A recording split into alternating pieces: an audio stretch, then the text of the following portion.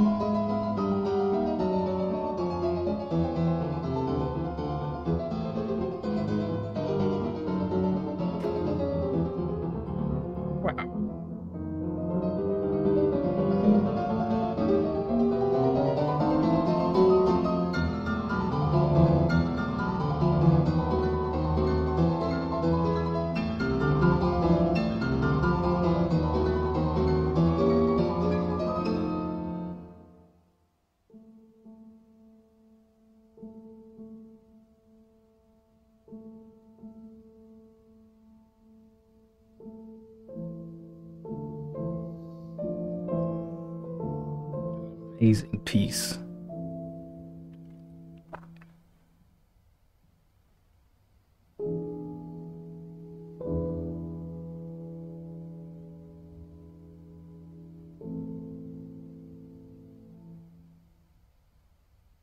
Wow, what an amazing piece. What an amazing piece. Wow. Wow. This piece was filled with so much emotion.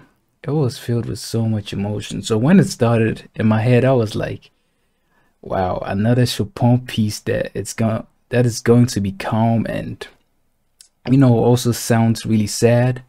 And yeah, suddenly it went aggressive and that came out of nowhere. So I really loved that it got so dramatic at some point, because normally, or most of the Chopin pieces that we've reacted to, normally they stay calm. I think we have only reacted to about 2 or 3 aggressive Chopin pieces, so I'm glad to see that this one wasn't only calm, but also had a dramatic side to it. And yeah, the piece is a very beautiful piece. As I said, I think Krystian Zimerman also does a very, very great job.